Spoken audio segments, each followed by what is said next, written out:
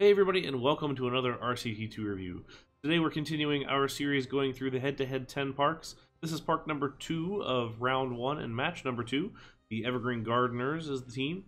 Troubadours at Baladins is the park name, with 70% share to Babar Tapie, 20% to 98, and 5% each to Lewis and Lurker. So a nice 4-player build on this one. Very medieval looking map as we jump into it right here. I figure why don't we start here at the bottom and we'll kind of work our way up to the castle. Great music there to accompany us as well. Pretty much every park so far has had some kind of a custom score, which I think is really kind of the new almost requirement for head-to-head parks going forward, to really continue to have the level of detail just as high as you can possibly get it. We have another maze here like we had in the Extraordinary Biota Park. Love the kind of hidden maze, or invisible actual maze, and then using the scenery to make it itself. This park kind of reminds me of a head-to-head park from a few years ago. I think it was called Forum Celeste, but it was a Roman park and had a similar idea to this with like mechanisms for these various rides, like all the gears and stuff for this swing ride, which I think is pretty cool. Love the cables hanging down for when it parks, and then also just the synchronized spinning of these kind of wind-looking blades here. Same with the gears and the cogs for the Ferris wheel as well. I think that's kind of a fun little touch. This is a cool tower. I love the various pieces of wood here kind of stuck to the side, so it looks very kind of haphazardly put together. That's pretty cool detail right there. Over here on the other side, we've got a stables and a couple of these little cars that are driving all around, or I guess horse-drawn carriages. This is kind of neat. This looks like a big keg of beer, I would assume, or big mug of beer. That's a fun little detail, almost kind of like a medieval version of the RCT stalls, perhaps. So a couple different things here. We've got this big swing ride here with I guess hanging down from the bell tower of the church. An odd little one there, but same with this drop tower here on the back side as well. I would try and say these names, but they're all in French, and I'm sure I would do a terrible job of pronouncing them, so you're gonna have to read. Into here we have a little kind of courtyard, I suppose, with a trebuchet and a couple of other nice core instruments here. And I guess this takes us to our first coaster. So this is a fairly sizable RMC looking coaster. This is the Montjoie Saint-Denis, which I guess I'm probably still pronouncing incorrectly, but let's take a ride on this one because it's kind of an interesting layout squeezed in here. We got this pretty sizable launch up this fairly sizable hill as well. And then a layout that, well, it's entirely too fast, but I'm guessing it was probably intended that way. There's a couple of sections that go way too quick for the ride, which is a bit of a shame because the layout is actually really nice. I do like how they're using the new pieces with the diagonal climbs and all that. These low to the ground rolls and everything. It does feel very RMC-esque as far as the layout goes. So very nice detail within that. So good coaster all around, and some custom supports. Got some nice custom supports going on here. Love the supports on the zero, or I think the dive loop coming through here as well. On the outskirts, we've got a couple of little scenes here. This guy is having a rough day, it looks like, and a little fire here with this small cabin on the outskirts. I love this waterfall coming down around this other little coaster thing that we'll get to in a little bit, too, with the arches and everything, and more frozen staff that tell us a little bit of a story. So here's the quarry worker, and this is actually really kind of a neat touch as well. You can see the rock work here throughout, and that's very regular here, so it's definitely this quarry that they've been excavating out, and the coaster comes and integrates through it. This is a fun frozen staff member. This guy hanging right here, or I guess kind of flopped down, having a break, perhaps. Kind of a neat touch.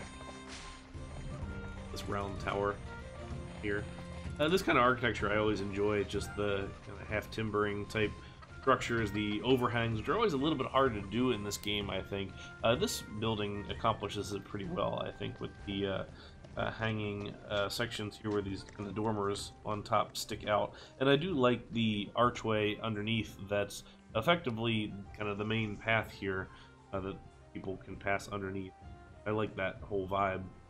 Also using some of the shop rides here, so we get the markets at different angles throughout the space. It's amazing how versatile these objects are. Just really, really useful throughout. Cool windmill. Again, using the blades here that I think Kinos built for might be escape. Swing ride on the bottom of it. So this is a pretty big windmill here, but using the swing ride is kind of a fun little detail there. And this balloon going up to the top of the tower here, I guess acting as a little bit of an elevator, takes us to this other little coaster. So we've got this one here, which I'm not even going to try and pronounce, but it's kind of a neat little rickety looking structure here, a couple different colors throughout between the dark brown and the light brown. So let's have a ride on this thing.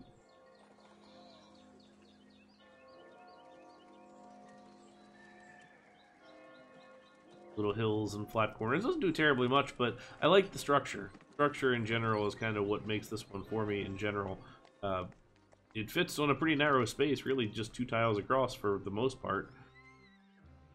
Pretty okay.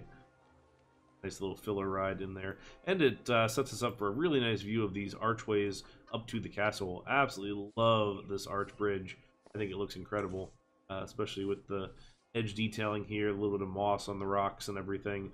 Really, really nicely done, but we'll get to that as we get a little further up on the thing.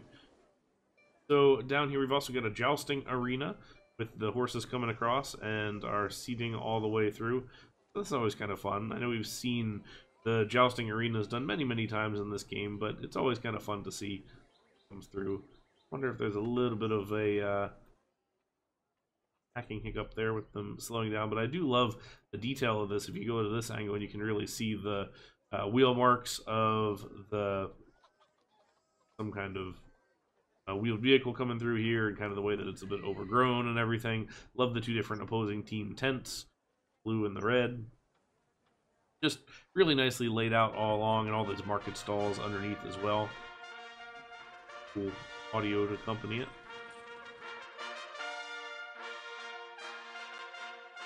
But here's a fun one. This, click on it, these little mine carts that go all the way down to the bottom. And they also end up coming back up to the top sort of magically as far as this goes. But let's follow this one down because it's kind of a neat little ride. I'm not entirely sure what it's meant to be besides just a kind of a cool little minecart ride using the single rail track, which is kind of an interesting choice. But it does allow for the track pieces that you don't really have on many other ones. Here, actually, as we're passing it, we have the procession here, which says if you open up, the king is dead, along with the king. So the king's had a bad day. But he actually goes on a tour with his little procession here. There's horses and people walking with it, and this carriage throughout. And if you actually watched the map and he downloaded it, the king goes, or the king's body, I guess, goes the whole way down this thing, all the way down the hill, into the town, all the way around the town, and then back up. So kind of a neat just procession and kind of a fun little detail to have as well. I do really like this restaurant here with little tables outside and all the different things. It looks like he maybe had a little bit much to drink. King Arthur here. Got quest going on with the little pop-up bubble, so that's kind of a fun little detail with that. And actually, this is a really good use of the cobwebs, just to add a little bit of detail to the whole thing. Continue our way up, and we've got a couple of these little huts and different things, more castle archways and gates and stuff. Small little round ride here with the tents, or the horses and everything. I do really like the use of all the flags for movement throughout the whole thing. Work our way climbing up. Again, to note the spiral stairs here. These are actually really well integrated into the rock. Hard to kind of tell where all the various parts in the map kind of start and stop, but done as far. Those sit into the whole thing. lots of little signage and just kind of general rough detailing. I feel like this sort of these ruts in the road and all this is kind of what we come to expect from a lot of things these days in head-to-head parks, but just very cool in general. So here is the little burnt out cottage, and we open up this this knight who's standing here that says, "If I find that dragon." So clearly the dragon's done a little bit of a number on the cottage here. So that's kind of a fun detail as well, especially with the smoldering little bits and pieces. And we continue on to the bridge. So talked earlier about the structure of it. I actually kind of like how it's not flat. We've got this great angle up through the thing, so it kind of grows as it comes along and really helps with the overall park view. So it kind of draws your eye up to the castle itself. It's a very kind of brown map, so you have to look at the architecture to really kind of guide you. And the pathway itself, you know, and you look at this, it's a very kind of mingled, a dense town, and then you have this very serpentine path that goes all the way up to the castle itself. I do kind of like. Here's the castle. It's you know, relatively understated, perhaps compared to a lot of the village below. It's not huge, but that's also probably a space requirement thing, just from the size of the map that you've got to work with. But where the king originates his little tour of, I guess, his playing his body. We get his nice little pile of gold here, and a lot of frozen staff looking out and about, named after some of the team members. And around to the other side here, we've got some sheep in a pasture. I don't know what the sheep object is. That's one. And some guys who look like they maybe are up to no good here, tunneling into the castle, perhaps. That's a fun detail as well.